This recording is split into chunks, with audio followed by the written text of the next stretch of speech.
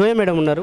అంటే ఈ శ్రీతకు సంబంధించిన అప్పటి నుంచి ఈ విషయం మీద ఆమె కూడా ఫైట్ చేస్తుంది. న్యాయం జరగాలి, శ్రీతకు న్యాయం జరిగితేనే బాగుంటుందనే విషయాల మీద జోయ మేడం గారు చాలా వరకు ఫైట్ చేశారు. ఒకసారి మేడం అడిగి తెలుసుకుందాం. డిసిషన్ ఫైనల్ అయింది, హైకోర్టుకి వెళ్ళింది డిసిషన్. ఒకసారి మేడం అడిగి చెప్తాం.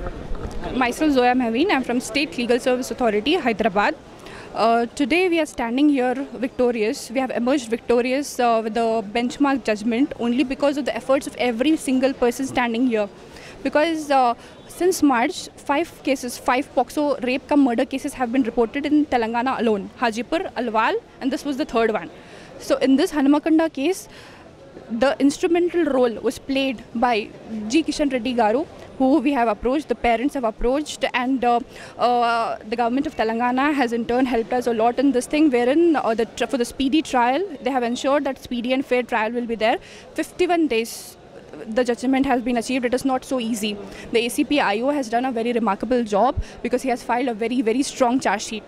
So that this will act as, an example for to dispose the other cases of Hajipur and Alwal. We are waiting for the execution. As soon as it gets executed, we wish and hope that the justice is awaited in Hajipur cases also. They'll also get such kind of justice. Thank you.